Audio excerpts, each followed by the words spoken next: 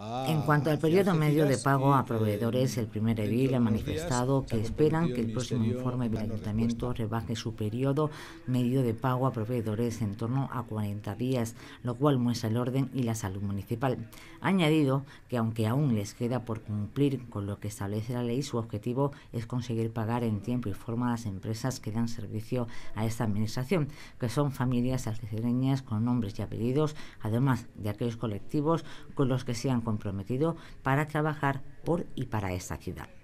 Han hecho una gran limpieza en la contabilidad municipal. Hay que tener en cuenta que 4 de los 10 millones de euros abonados a las empresas eran deuda con Algeciras, que provenían de 1996 y a la que los gobiernos anteriores no habían pagado. Landaluce queda más apuntillado que otros montantes eran deudas con otros grandes proveedores como CISE, Urbaser o HL, mientras que el resto eran facturas y subvenciones de cuando quienes estaban al frente de este consistorio se comprometían a pagar cantidades que los colectivos jamás llegaban a recibir. Sin embargo, este equipo de gobierno ni realiza promesas vacías ni concede subvenciones que jamás van a recibir en realidad. Además, se han hecho cargo de aquello que otros dejaron a deber.